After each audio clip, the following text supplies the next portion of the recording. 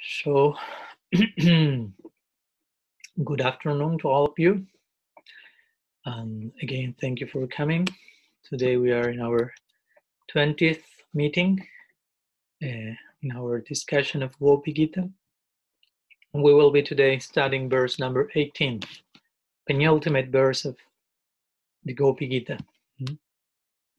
So we are almost reaching the end of our study, but it will be extended a little bit more since there are some afterthoughts that will come naturally in the Bhagavad itself. So this is why we are not finishing nor today nor tomorrow, but next week with some other meditations. But today let's go to verse 18. And of course, before that, let's make a brief summary of what we were seeing yesterday. Verse number 17. Rahasi sambidam richayodayam rahasitananam prema bhikshanam brihadurasriyo bhikshadamate muhuratispriham muhyate mana. The gopis say there to Sri Krishna, thinking of the intimate conversations that we had with you in secret, your smiling face, your loving glance, and your broad chest, the abode of Lakshmi, all of which awaken lust in our hearts. Our minds are continuously bewildered due to an intense longing for you. So, according to Sridhar Swami, this verse and the one we will be studying today had to do with the gopis repeating in a more intense way, the way that before, that the cause of their pain is connected, of course, with Krishna, but with the different stimulants that they receive in Purva Rag in the previous moments before the official meeting. So in verse 10, something similar was said, but now in verse 17, of course, we are finding an upgraded expression of that, much more intense, emotionally surcharged. So this verse has a very general meaning, which is the one we have just shared, which speaks of the gopis being the ones agitated.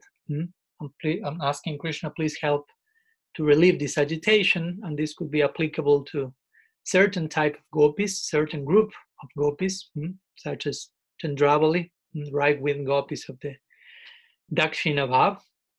We also explained a deeper meaning to the verse connected more to the other types of gopis, Radha's group, and which speaks about Krishna's being the one originally agitated, and the gopis being agitated as a byproduct of that by being fully identified with Krishna's desire.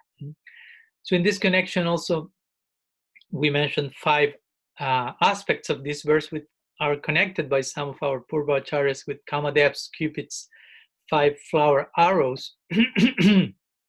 So in connection to the deepest purport for this verse, we'll speak about how Krishna was affected, how Cupid affected Krishna's existence in connection to his romantic desire.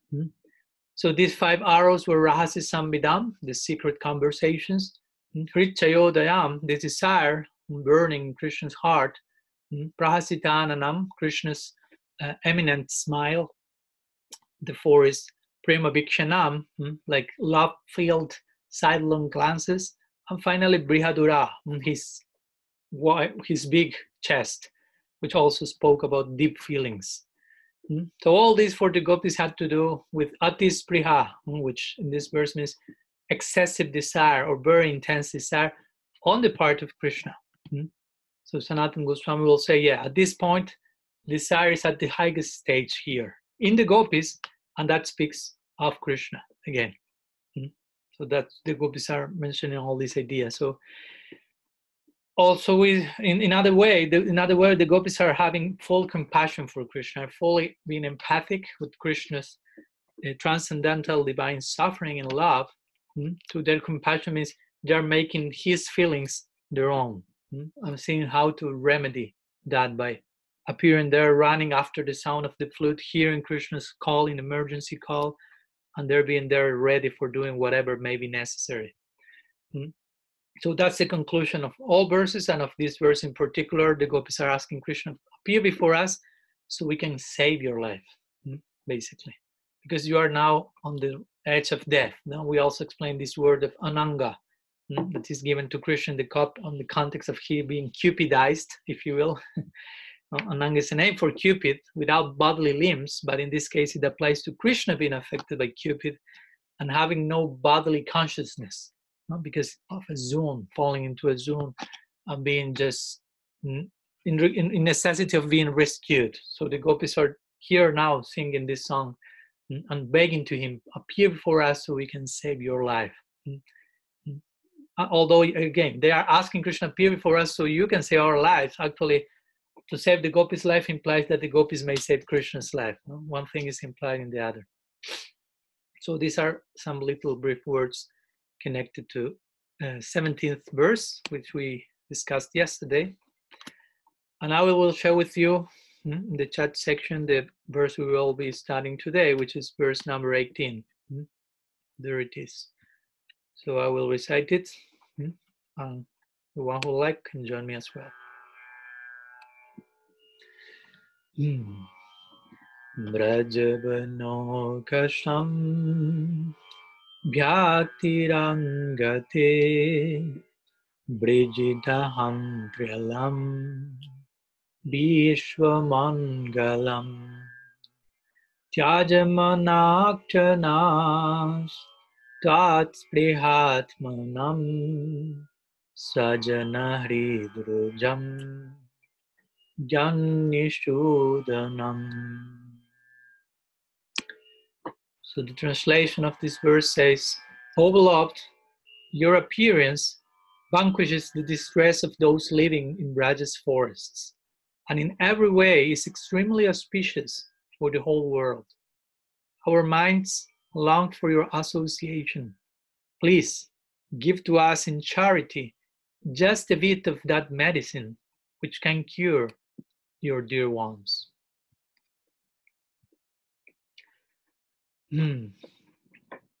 So here the gopis are singing their penultimate song and saying to Krishna, Brajavano Kasham Bhaktirangate. Let's go to the word by word meaning before some considerable unfolding is there. So it may take some extra minutes. Let's see today. Because as more intense the song becomes, the more things are there to unpack. So Brajavano Kasham Bhaktirangate. Brajavana means in the forest of Braj. In the forest of Braj, Okasham, Brajavana Okasham. Okasham means for those who dwell in the forest of Braj. Bhakti anga te. Te means your, Bhakti means appearance. So your appearance, anga. Anga is an addressing to Krishna, which means dear one. Later we will explain a more detailed meaning of all these things, word by word, but general idea of word by word. Bhaktirangate. Oh dear one, your appearance for those who dwell in the forest of Braj. What's the result of that? We go to the second line. Brijina Hantri Alam Vishwamangalam. On one side, Hantri Alam. Brijina Hantri. Hantri means the agent of destruction, and Brijina means distress. So your appearance for those in the forest of Braj, for those of the forest of Braj, destroys all distress. Hantri Alam Vishwamangalam. Alam means extremely so. So that's applicable to the destruction of the distress and to the Vishwamangalam words, which means all auspicious. Vishwa means universe, which implies like all, and Mangalam has to do with auspiciousness. So your appearance is both all auspicious and all destroying of distress, if you will. So after this, it comes the request of the gopis. In this case, in the third line, they say, Tyaja manakchanas Twat sprihatmanam. So tyaja means to release. Sometimes means to give up, but it's a way of releasing. Manak. Manak means a little. So please release, tyaja, a little, manak. Cha na. Na means to us. And cha means and. So, and please release to us a little. Twat sprihatmanam. Twat means for you. And spriha means hankering or intense desire. So we are having intense hankering for you. So due to that, please release a little. A little of what? Well, that will be further, that's further indirectly implied here. So eventually we'll unpack that. Twat sprihatmanam. Atmanam is whose minds are filled with spriha, sprihatmanam. So please release a little bit of that for us, to us, who are filled, whose minds are filled with spriha, with hunkering, again, with desire. They have desire because Krishna has desire. And the last line of the verse is Sajjana Hridrudam Jannishudanam. Who are we? The Gopis say Sajjana. Sa means your own, and Jana means devotees. We are your own devotees, your own people. We belong to you. And Hridrujam, Rujan means disease, and Hrit means heart. And Yat Nishudanam. Nishudanam has to do with that which counteracts, as we hear of Kamsa Nishudanam, like this, Krishna's an enemy, destroyer of the enemies. Yat Nishudanam. Yat means which is, and Nishudanam, which counteracts. So please release to us a little bit of that thing which will counteract the disease in us, your devotees, your own people. And of course, that releasing has to do with his reappearance in a very particular way. So that's the general idea of the verse. And remember, in connection to the previous one, just to recollect for a moment, in the previous verse, the Gopis told Krishna, we have seen these 5 symptoms in you, these 5 arrows of Kamadev expressing themselves in your different ecstatic manifestations in your body, in your face. So we know that some desire is burning in your heart. So if Krishna may have asked them, so how do you know about that? Of course, the Gopis had replied, well, by all these different things, by our confidential discussions in solitary places, by your face, which is smiling in a special way, by your loving glances. And that's why we have came here, to give you relief from the desire burning in your heart. So we are bewildered in our concern to pacify you. We desire to pacify you. We desire to give you relief. So that was a little bit the idea of the previous verse. So here in the second verse, which is connected to the other one, as we mentioned, this is a group of 2 verses according to Sridhar Swami. In the second verse, the Gopis continue to express this same mood here. The common meaning, again, of which is seen in the translation we have already shared. But now we will explore the deeper implication, the deeper meaning of this shloka. And again, in this verse, we find some elements that were somehow or other present in different verses, some ideas. But again, here we are in 18th verse. So Gopi Gita is almost to explode, to finish, to reach its highest peak. So whatever seems to be said here that is similar to previous verses are actually presented here in an intensified way, presentation. So the Gopis are saying to him, here to Krishna here, you should give us a little something. Vishwanath Chakravarti Thakur presents like this in his Sarartha Darshini. You should give a little of that something to us without being miserly. And that's an important point. So Krishna wants to know a little of that something. What thing is that specifically? Krishna wants to extract the ultimate version of rasa, the ultimate updated version present there.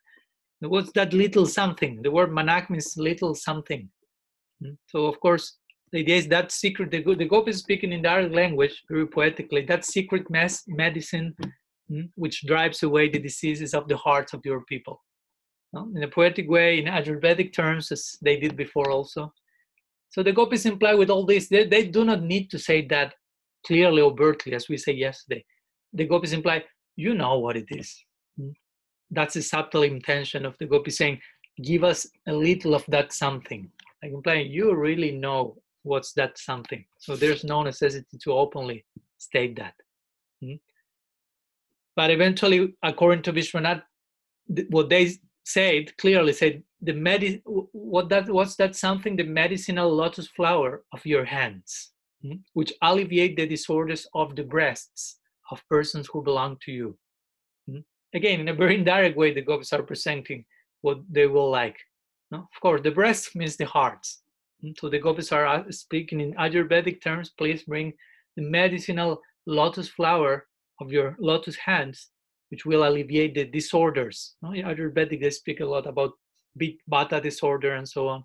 So we have a disorder in our heart, in our breasts, Now, in this case, will be a pitta disorder because it's a disorder of fire. we are blazing. We are being blazing in the forest fire of separation, and that actually disorder started in you. A pitta disorder started in you. So the medicine is Krishna's lotus hand, if you will. Now, if we manage to get you, the gopis imply here in very indirect terms again, if we manage to get you to place your hand on our breasts, then your life, they imply, will be saved by the fulfillment of your desire in that way. So in connection to the previous verse, the gopis know, your life needs to be saved. Or let's say Krishna needs to be saved as the gopis need to be saved. Both of them need to be saved in the context of their separation from one another. So that's like the deeper meaning of the verse. Of course, now I'm saying that from the very beginning, but now let's unpack every single word of the verse in a deeper way, and again conclude by returning to this deeper meaning of the verse, of what the gopis mean here, by indirectly say, release a little of that something.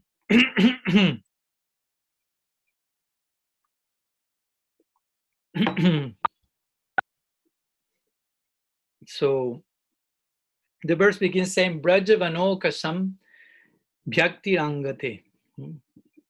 So we already spoke about, oh dear, your appearance for those who dwell in the forest of Braj. So what's the meaning of this in a deeper way? We have the word bhakti. Bhakti here is described as appearance, which is generally speaking, according to this verse, what the gopis want Krishna to reappear in their midst. But also, one of the many meanings of the word bhakti has to do with manifest. Bhyakta, abhyakta, you have heard about this. So the gopis, in a more subtle way, they are implying here, in connection also to the previous verse, they say your inner condition, which is abhyakta, is inner and manifest, is manifest, bhyakta, by these 5 symptoms that they mentioned in the previous verse, these 5 arrows of Cupid impacting in you. So we know that you are overwhelmed by come to meet with us, with desire to meet with us. So when we see your desire, as we already explained, this inspired come in our own hearts as well. So some examples sometimes are given to illustrate this idea. For example, if there is a flood in a main river, all the tributaries that flow into the main river will also flood, and the flood will spread everywhere. So similarly, the idea of the analogy is that the flood of Kam, the gopis say to Krishna, has entered your heart and made it burn. It's a burning flood. And the gopis say, when we recognize that flooding, that burning, by seeing its many symptoms, bhakti, all this manifestation, it also overflooded and came to our hearts. So now we also and always have a burning sensation in our hearts. And we are thinking, how can we devise a way to pacify your continually inflamed calm? Because again, the byproduct of that will be that's coming to us.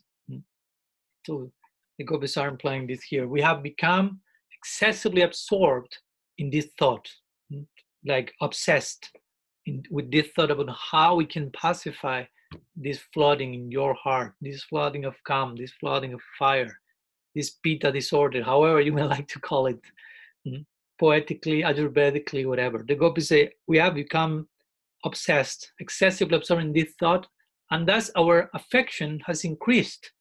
Affliction and affection, if you will. It's a particular type of affectionate affliction. So the affection of the gopis have increased to such heights, their compassion, as we said yesterday, that their hearts are breaking into pieces now. They have become so ultra sensitive in connection to what's going on in Krishna's heart that their own heart has become so vulnerable in this moment.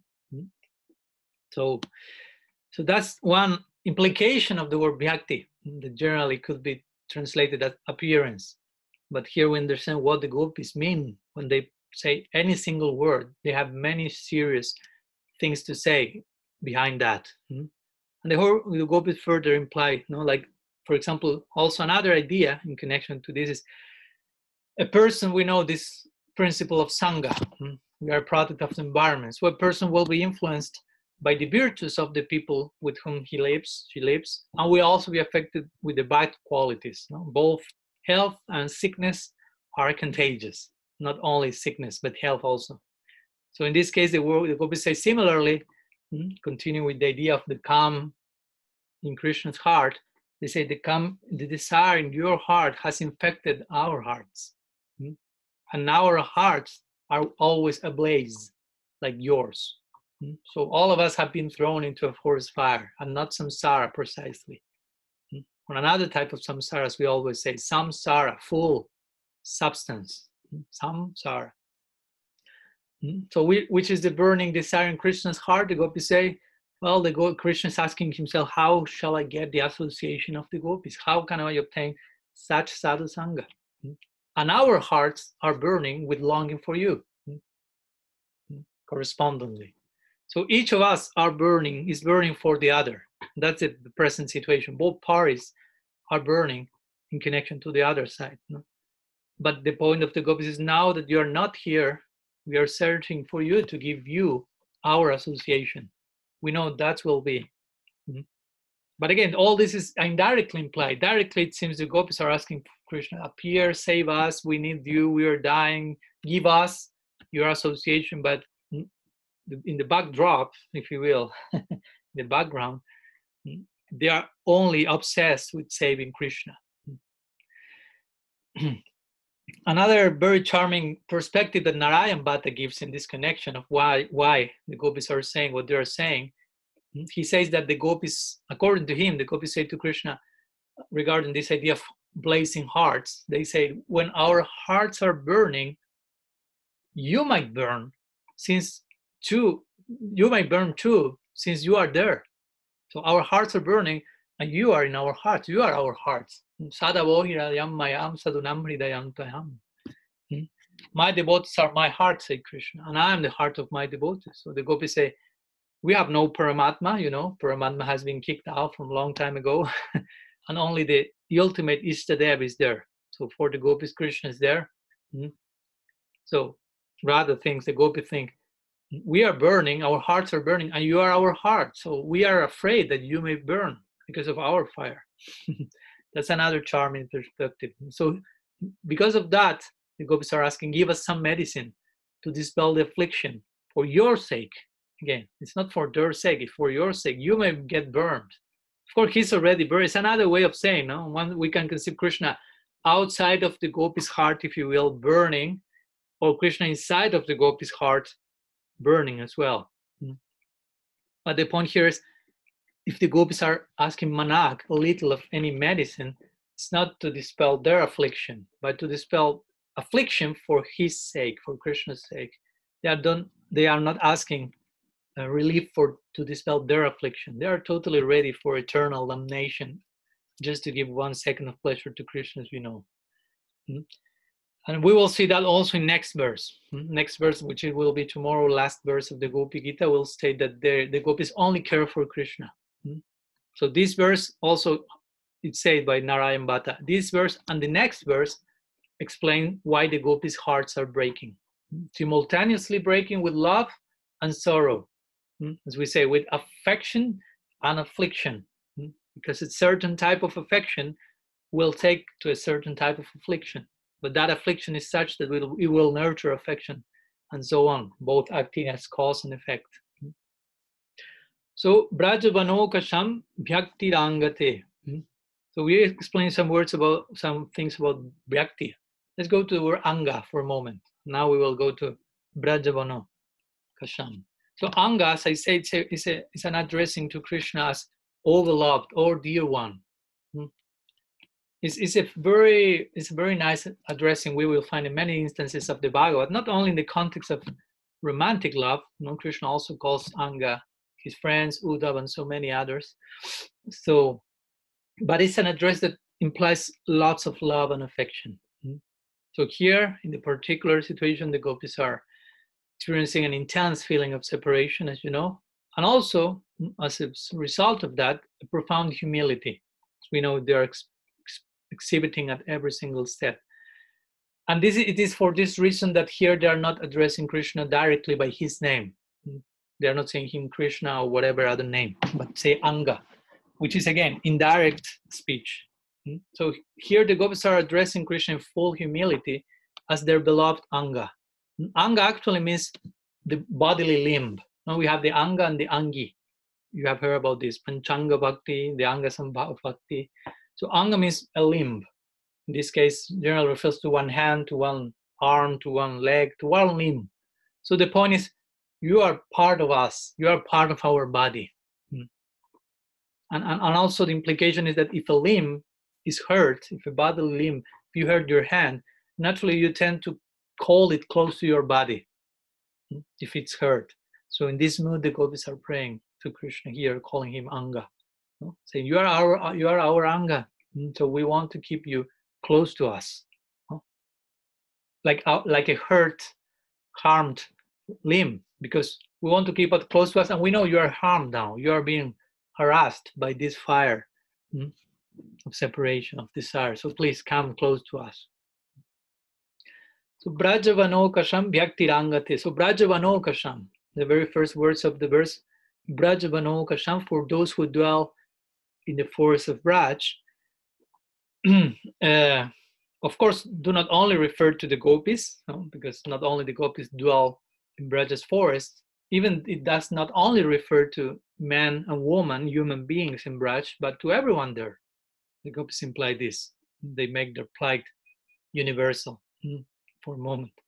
So this also refers to cows, buffaloes, peacocks, monkeys, everything and everyone in Braj. And all creatures are included in this idea of Brajavanokasham.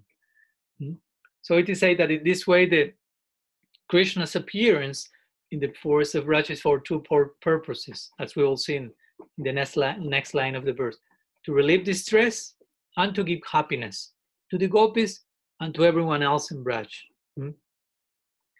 And in their particular case, when the gopis say Brajavanokasham, also they imply at this time we are both Brajakas and Bonakas, which means residents of Braj, but Braj in this sense referring to the village where the gopis live, and Bonakas, which means dwellers of forest dwellers, which is in the outskirts of the village. So the gopis in this particular moment are both. They are not only Brajavasis living in the village of Braj, but now they are out in the outskirts of Braj, in the midst of the forest. So they are both Brajakas and Bonakas. So the point is, since we are both in this precise moment, your bhakti, your manifestation, your appearance will be fully fitting, because you appear for the sake of the Brajavanokasham. And we are both in this particular moment in a very intense way. So your appearance is most befitting. So with this, they imply, again, appear before us. The second line of the verse say Brijinahantri alam Vishwamangalam. So that appearance, Brijinahantri, destroy the affliction, Vishwamangalam, is fully auspicious. So generally we explain that in general terms. So now let's go to a little bit more detailed implication of this. So Brijinahantri, destroying of all inauspicious. The gopis say your manifestation, your appearance is killing the troubles of all those who reside in the village, and even of those who reside in the woods, as they mention now, Braja, Bana. Of the two of them, this idea of Brijinahantri, destroying of auspiciousness, applies to Brajana, Bana. So when they say your manifestation is killing all inauspicious, of course they are implying your in-manifestation is extremely inauspicious.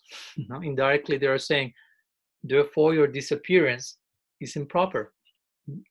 Another way to say appear before us. And of course they further qualify that by saying, not only that, but your appearance has the form of utter auspiciousness, Vishwamangalam. So from the two sides, they are praising Bhakti, the manifestation of Krishna. And they even further qualify that with the word alam, in between Brijinahantri and Vishwamangalam. Alam means intensely. So it's connected to both points, to how intensely auspicious is Krishna's appearance and how intensely inauspicious is Krishna's disappearance. Or we can say how intensely Krishna destroys all Krishna's appearance destroys all inauspiciousness and bestows all auspiciousness. So Sanskrit lends itself to all these possible applications, but alam, intensely, excessively. So again, the gopis are presenting their excessive request. So the gopis imply here, yes, your appearance is of course auspicious for the entire universe. Now they will make their case much more specific, because now they spoke about the entire universe, they spoke about all the residents of Raj, but at the same time they are speaking from a very unique perspective, vantage point in their romantic approach. So they say, of course, your appearance is auspicious for the entire universe. And it is true, of course, that you have appeared to take away everyone's distress, to give everyone happiness. Let's begin with that general idea of universal compassion, universal appearance. But then the gopis say, or they imply, of course, we are reading what the gopis are saying between the lines in this verse. So you are doing this in a universal level, that's okay, but this is especially applicable for, first, those who live in the forest, second, more especially for the Brajavasis, and they conclude more especially for us, who are here hankering for you in a very extreme, special way. So they begin from this main idea, universal auspiciousness and so on, and how that applies to everyone, to the ones in the forest, to the ones in Braj, to the gopis. So Brijinahantriyalam Vishwamangalam. That's some idea regarding the second line of the verse. So let's go now to the third and fourth line together. Here we will have to unpack a little bit more of content. So they say, Tyaja manak chanas tvat sprihatmanam, third line, which means please release a little something to us whose minds are filled with hankering for you. And last line, Sajana Haridrujam Jannishudanam, and counteract the disease in your devotees' hearts. So lots of indirect speech here. So some things to be unpacked. So the gopis are saying here to Krishna, please, again, give us that something that can relieve our sorrow and the burning in our hearts. So they use the word manak, something, but they are not specifying what that something is. So as we briefly mentioned in the beginning of today's class, Krishna may say to them in this regard, they start to play with them, to turn their hearts, and in this way to try to bring them from the indirect speech to an overtly clear petition. So Krishna will say, well, you live in Vrindavan, you live in Braj, no? So when the demons came here, create some calamity, I kill them and I give relief to the Brajavasis. So that naturally includes you. You are Brajavasis. So why are you making a separate case for yourselves? So Krishna is trying to take them from the general request to the specific thing that is in the gopis' heart. So with this, Krishna implies, you are asking that I release something to protect, save you, but you already have been cared for. So why are you speaking like this? Are you ungrateful maybe? You don't realize that I have protected so many times? But with this, again, indirect speech, Krishna actually is expressing his own desire, which is, I want to hear you saying clearly and openly what you want. I want to see the full blooming and unfolding of your heart. I want to see that content to the utmost detail, degree. So the gopis will continue saying, no, like you are so beloved to us to extreme extent. Therefore, we are always thinking about you, how we can make you happy. This is the desire of our soul. We cannot be fully satisfied unless we can see you. We want you very close to us at all times, because otherwise we cannot satisfy you fully. We know that. So we want you only, you alone. Nothing else can give us relief. So our only happiness is that we are not satisfied. Our only unhappiness, is that we are not being able to fully satisfy you. So here the gopis may like suppose that Krishna may say to them, well, you say that you love me and you want me to be with you, and so all these different things, and that's okay, but all Brajavasis have love and affection for me, and they are always praying for me to God. They're praying to me, Vishnu, Narayan, to other great personality sages. They're praying, please make Krishna happy, make Krishna be protected, make Krishna be blessed. All the Brajavasis. So what's the difference between you and all the other Brajavasis? Krishna is taking the discussion into more specific direction. Krishna says all the Brajavasis want to see me near them at every moment. I mean, my friends, my parents, my servants, everyone. You, okay, like imply you are one more of the whole group. So they all want to please me. So what is the difference between you and them? What more do you want? What more do you want? So Krishna wants to know that more. So till now, the point is that the gopis have kept their desire hidden somehow or other in their hearts. But Krishna wants to see it openly. But it cannot be seen openly. That's it, the whole law of love. So the gopis are saying, well, you are insisting. The point is that we are not only Brajavasis. We are Brajavasis, but not only that. So Krishna may ask then the gopis, then who are you? Who are you? So they say, Swajana Haridurjam, the last line of this verse. Swajana Haridurjam. Swa means one's own. And of course, even though the concept of parakiya, the very word parakiya is the opposite of swakiya, there we find the word swa. Swakiya means belonging to one, and parakiya means belonging to another. So here the gopis in parakiya seem to be belonging to another, but they are saying swajana, like saying swakiya. No, we belong to you actually, even though it seems we belong to so many other directions. That's only, for the divine illusion, for the purpose of enhancing the rasic experience. So the gopis pronounce this word Sajjana Hridrujam, your own. We are your own. We have a disease in our heart. So we are yours. You are ours. You are a gopa, and we are gopis. Now they start to expand on their psychology. You are a gopa. We are gopis. You are the son of Nanda Baba. You are the daughters of Vrishabhanu Baba and so many other Bhavas and Gopas there. And you are so near and dear to us, and we are so dear and near to you that all the other Brajavasis cannot be compared to us. Of course, they're saying that we are not being here sectarian and insulting devotees in different rasas. Here, the gopis are expressing their subjective, passionate experience in romantic love to Krishna. So they say, we are yours and you are ours. We belong to each other in the most extreme possible way, in every single sense of the term. That's the belonging. You are our life. Jana means also life.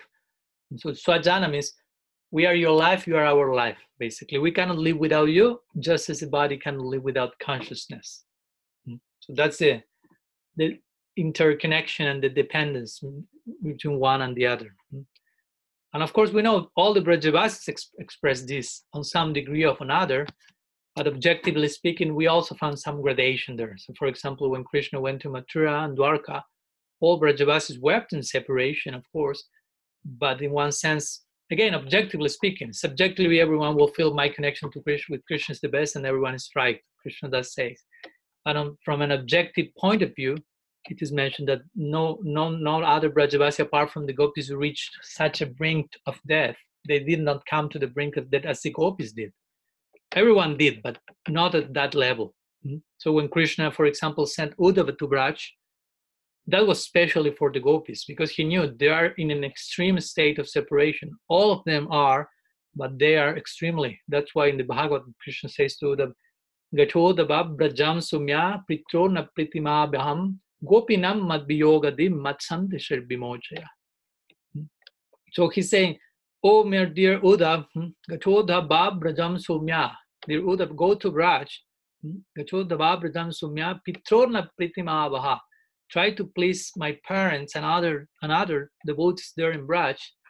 Gopinam madviyogadim.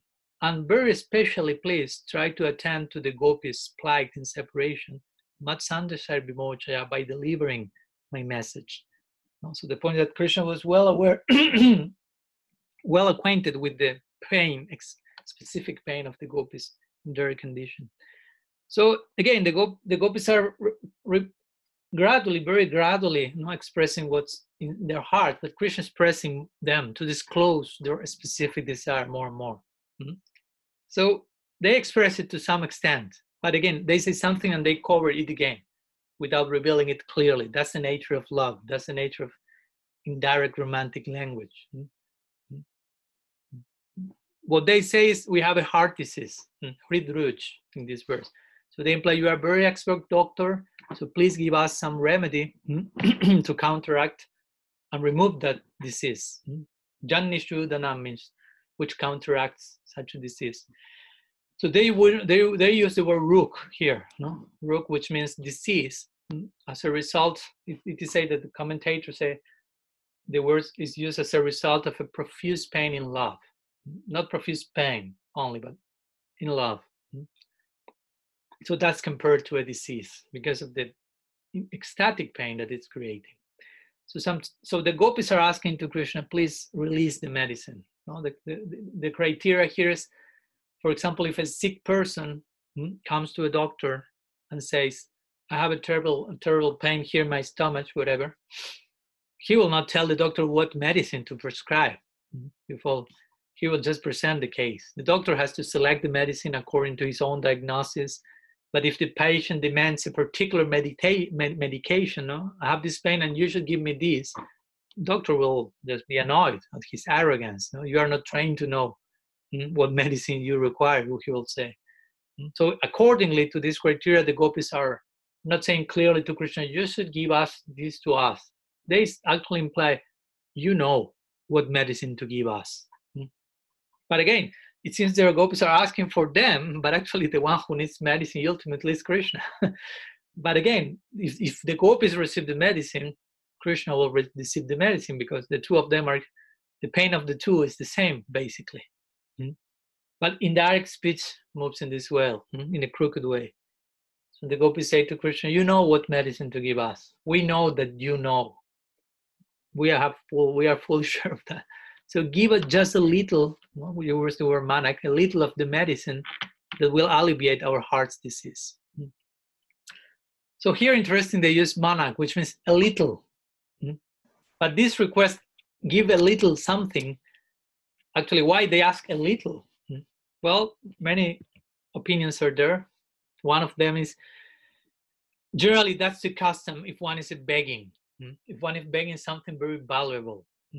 That's the point. If you are a beggar on one side, and what you are begging is something very valuable, you will ask for a little of that. But we know actually a little is not what the gopis really meant. That won't be enough for a little. They already make that clear. They need the full thing. This same idea is expressed in the Gita Govinda in a very nice verse. There it says that Jayadev says, in separation from you, Jayadev is singing to Krishna. In separation from you, Radha makes an armor, a net of petals from the lotuses of her tearful eyes, on her heart of hearts, as if to completely shield you from Cupid's arrows that are incessantly falling there. It's a very sweet, charming way of describing Krishna's condition of receiving Cupid's arrows, and Krishna's being fully situated in Radha's heart, and she trying to protect such a vulnerability somehow or other. And that's what the gopis here are trying to do by begging Krishna a little something. Again, they're trying to save Krishna. So a beggar may approach someone and may create some sympathy by saying, just give me a little something. But actually, he does not intend to take just a little. That's a famous example of Vamandev. Vamandev approached Bali Maharaj, said, just a little. Bali said, I can give you whatever you want. A whole rain, a whole country, a whole planet. And Vamandev said, just 3 footsteps, just a little something. But we know what happened after that. Those 3 footsteps were not enough. Bali Maharaj didn't know what Vamandev said, I don't know what to put my 3rd step. The Bali Maharaj expressed Atmani Vedanam, received the feet on his head. So in the same way, the gopis are following this tradition, the ancient tradition, if you will. So they are saying, give us something, just a little. But however, this is not their real desire. They do not really think that a little will be enough. They're using the word hridrujam here. No? Hridrujam means the heart disease. So the heart disease, and this is expressed in plural. No? It's not one heart, one disease in one heart. There's no one gopi here. Here we have millions of gopis, uncountable gopis, Sankhya. So if they are only asking for a little of that for millions of gopis, I mean, it's not enough. It's not enough for any single one gopi. What to speak of millions? No? So if only one drop of medicine will be given to millions of gopis, actually none of them will be able to have even a trace of it. It will not even touch them. It will even increase their disease. That's even the implication there. The gopi thing like this, the whole inferno, the whole hell that we are burning in our hearts is raging so fiercely that all the water in the world, sometimes this analogy, will not be able to put it out, to give some idea of such a pitta disorder. No? For example, if a very dangerous forest fire is burning, and you just go and put a little water, not the necessary level of water, just a little water, what will be the result? The water will act as ghee, making the flames flare still higher. That's the point. So this is the same idea. No? If you just release a little of that, our fire will become bigger and bigger. So if the fire if in our hearts, the Gopi says like that.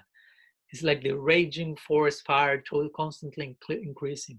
So the real Gopi's desire is not just a little of that something, but Krishna should always be with us, so we can always serve him. Always, without even the interruption of the blinking, as we say. So although the Gopis are not expressing their mood openly, they are not saying all this in detail, overtly, they are in fact saying, no? Even though we have only prayed for very little, you should give the medicine in plenty. That's the implication that the Gopis are implying, and Krishna, of course, is understanding. All this is between the lines, but fully understood by both parties. And Sridhar Swami, he mentions in his commentary, the sense by saying Manak, this is give without being stingy. And don't be a miser. Give in full range. So let's go to the last words of the verse, which are Yan Nishudanam. So Yan Nishudanam, Shudana, again in the word Nishudana, means to remove. And Ni has to do with Nishesh Rupa, which is called Nishesh Rupa. The word Nishesh indicates forever, and implies fully, so that which is removed does not return. Nishudanam is a full removing. So that fully uprooting something that there won't be a returning and coming back of that. So by the Gopis using this specific word Nishudanam, they are telling Krishna, please give us a remedy that will fully destroy our distress forever, past, present, future. And the point is not a little actually, but be sure to give plenty of it, because there are millions of us Gopis, and this fire of Kama in all of our hearts must be extinguished forever. If you only give a little, again, it will work like ghee and the burning will increase. In this connection, Srila Jiva Goswami, in his Lagu Vaishnav Toshani, he mentions that referring to the heart disease, Hridrujam of the Gopis, this disease has two aspects. He said the first, as with every disease, the first is its symptoms, and the second is the disease itself. For example, if you have a cold, the symptoms will be, water coming from the nose and thick mucus and severe, maybe headache or fever. And the second aspect, apart from the symptoms, is the disease itself. So when the Gopis say, Yan Nishudanam, remove it completely forever, they are implying, we want you to remove both aspects of the disease. Symptoms and disease itself. And a qualified doctor will do that. That doctor will give a medicine which will be able to dispel both the symptoms and the root of the symptoms, the disease itself. So, so at this point, Krishna may say to the Gopis, remember that many spurtis are coming in between, many like revelations where And Krishna manifest and speak with the gopis. So Krishna will say, okay, very good. No, we are getting clear now. We are becoming a little bit more specific according to what you want. So what should I give you? Tell me openly what you want. So he keeps insisting to reach to the fullest degree of transparency, if you will. So then the gopis they pronounce this last line, no? So Swajjana Haridurjam Jani Shuddhanam. You have the heart, they have, but they're here implying you have the heart disease of Kam. And that disease has entered our hearts as well. So you should give us some medicine that will reduce it. So Krishna say, okay, what's the medicine? What's that medicine? So gopis say, a medicine that may give us some relief. Again, they don't want to be overt. They are not speaking directly. So Krishna will say, but what do you want specifically? So eventually the gopis will say, put your hands on our hearts. So that's what we say at the beginning of the lecture today, but without fully unpacking the implications of put your hands on our breasts, in our hearts. Of course, appear before us, but appear again in a particular context and mood.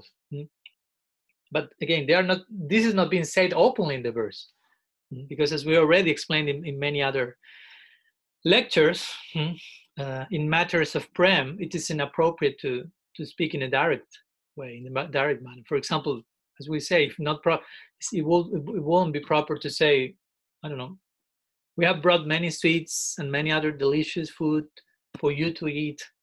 You told us to bring them, so please enjoy them. I mean, that's on some certain level of affection. But that won't turn the whole rasa of the thing.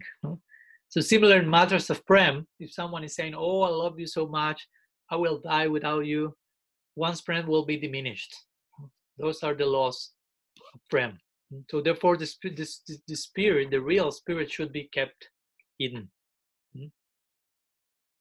Because if a person's love is of the highest range, of the highest quality, here we are speaking about that, of course, that person will keep her love and affection concealed. It won't be like a public exhibition. Because if it's expressed directly, love will shrink, will be reduced. So again, the gopis' words, as we are mentioning today, as has been explained by Vishwanath Chakravarti Thakur and other acharyas, actually, those words we shared today are not in the verses itself overtly. They are inwardly, behind the official meaning. Why? Because the gopis have kept their real feelings hidden, or they have expressed themselves in a joking way.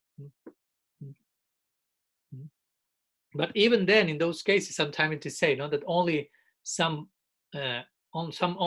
bold gopis, direct gopis, outspoken, as you say, can express these words in a direct way. For example, we gave some example, but let's remind about that.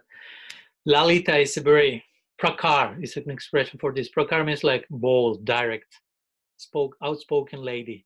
But Sri Radha is not such bold as Lalita. Radha, in comparison, is considered madhya.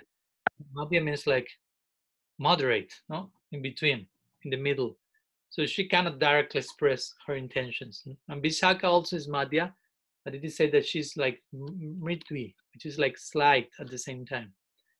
And someone like Lalita is bold to the extreme extent, basically. So she, to the point that she can even punish Krishna with the harshest of words, especially when she's angry, of course. So somehow or other, we should be able to reconcile all the varieties of statements by the gopis in different verses and the possibilities of different moods according to the groups and so on. So the point is that everything has been told in one sense, but at the same time, everything is still very covert and concealed due to the arrangement of indirect language and divine love. So neither Jiva Goswami, neither Vishwanath Chakravarti Thakur or other acharyas are really fully revealing the gopis' moods. And I'm not saying this because they are lacking in something. My point is that as much as they can reveal that, the point is that a person can only realize fully these moods by performing bhajan and sadhana in a very deep way. That's the ultimate level of realization. It's not enough to just read the insights of other acharyas, because to fully grasp their meanings, you have to perform the sadhana that they perform, if you will, and reach the insight that they reach. And there we will be able to fully, to allow those meanings to be fully revealed in our hearts. But even it is said that if a person engaged in very intense sadhana and receive an insight, very clear insight, and fully revelation of these moods, that person, in the face of such a revelation, will be shy. Won't be just willing to open the door and start to shout that to the whole public. That person will keep her intimate realizations in his heart. We know that's the law. Apana bhajana katana kaivo yatatata. We are not sharing that here and there. These very precise, delicate, intimate things. All the charyas, all Goswamis in our parampara have instructed us not to disclose these topics. So Jiva Goswami himself say something very nicely in this connection. He say in his commentary to this section, on this point, he already said a lot, but he will say, I will not say more than this. And he's instructed the reader by saying, a bhakta should perform sadhana and Hari Bhajan, and he will realize everything automatically. Like implying, I'm saying a lot, but still some other things are yet to be revealed, and those things will be revealed as much as one apply oneself to sadhana.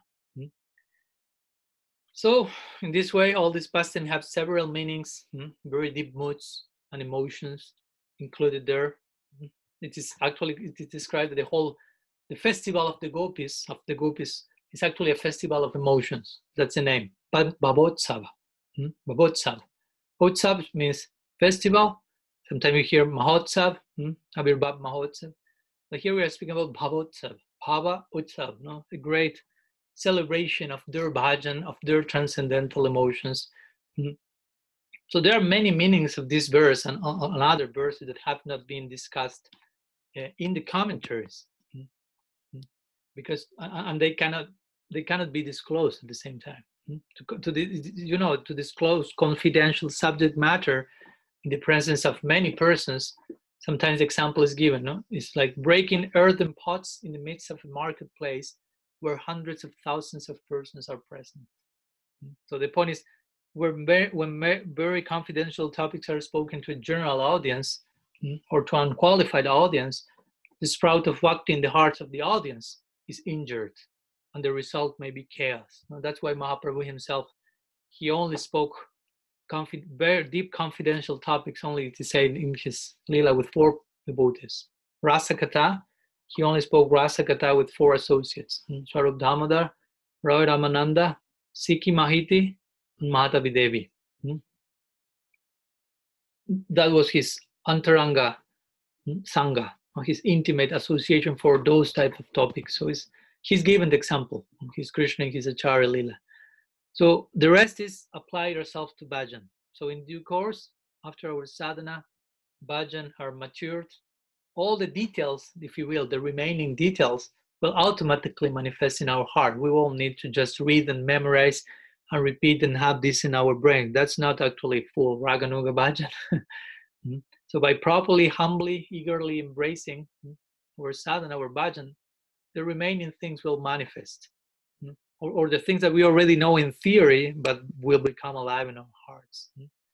Because in sadhaka deha, in the stage where most of us will be now, the eternal lila of Krishna cannot be fully relished. It is said during much more time. It can even come only as a spurti, as a revelation, very like flashing revelation, till one becomes a siddha, a perfected being, and one can participate on an ongoing way. And of course, to enter in such a land, we need kripa, we need mercy, we need to cry. For that, we need to develop some eagerness for that, as Prabhupada will say, to cry. The example is if the baby in the mother's,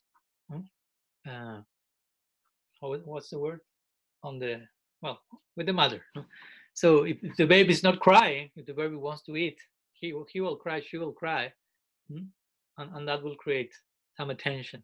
So if we are, we may be now not in the mother Maya Shakti's place, crying humbly for the grace of the sadhu. So we need to obtain kripa, And for Kripa, we need to go through Kripana. Kripana means to feel ourselves wretched and devoid of realization and devoid of grace, and feel the necessity to be filled for that. We need to empty ourselves, as you know, to be filled. So in order to get Kripa, we need to go through the Kripana experience.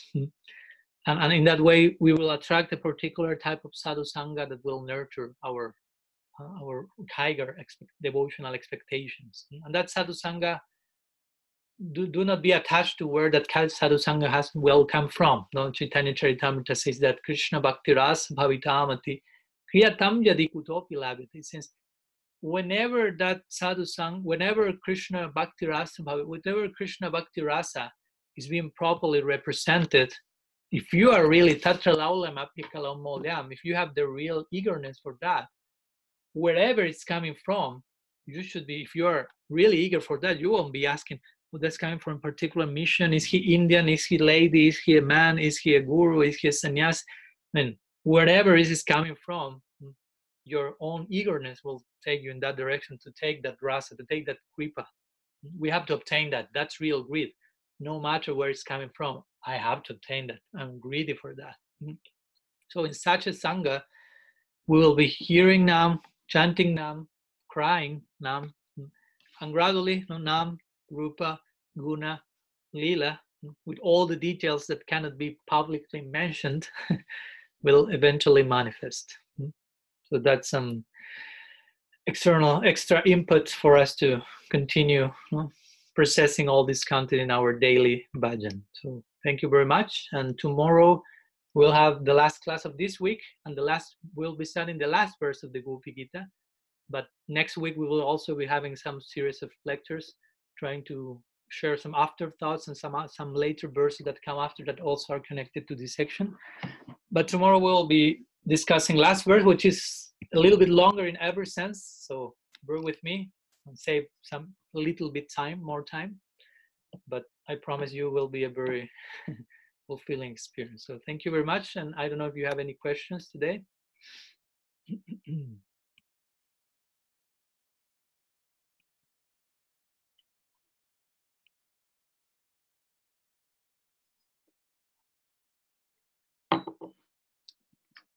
Okay, so no questions today. Lots of things to unpack. Keep unpacking, keep unfolding, keep digesting, keep embracing, keep realizing, and keep praying for. So thank you again to all of you. See you tomorrow. Srila Gurudev ki jai, Sriman Mahaprabhu ki jai, Sri Harinam Sankirtan ki jai, Sri Gaur Radha Madhav ki jai, Grantara Srimad Bhagavatam ki jai, Sri Gopi Gita ki jai, Gaur Bhakta Vrinda ki jai, Gaur Premananda Hari Bo, Vanchakalpataru Vishnagripa Sindhuvya Vacha, Patitanam Pavanebhyo, Vaishnavebhyo Namo Namaha. Nanta Koti Vaishnava Vrinda ki jai. Nava Swami ki jai.